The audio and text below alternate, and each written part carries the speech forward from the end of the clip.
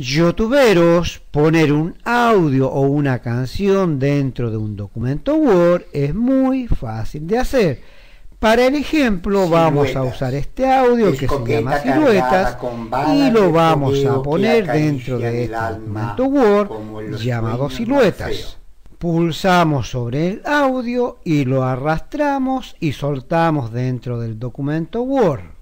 El audio lo podemos mover a cualquier lugar de la pantalla.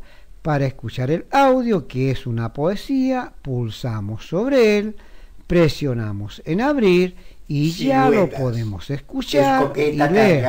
Este documento también se puede enviar por correo electrónico. Así de fácil y sencillo. Si te has suscrito a nuestro canal, YouTube te seguirá avisando sobre los nuevos videos que vayamos subiendo. Pulsando sobre la pestaña Mostrar más que está debajo de este tutorial, aparece este link para aprender cómo dictarle a Word y vaya escribiendo lo que vas pronunciando, y este link para aprender cómo generar un texto simulado para tus proyectos con Lorem Ipsum, y este link para aprender cómo se hace para contar las palabras que contiene un texto, y este link para aprender cómo firmar un documento en Word sin tener que imprimirlo.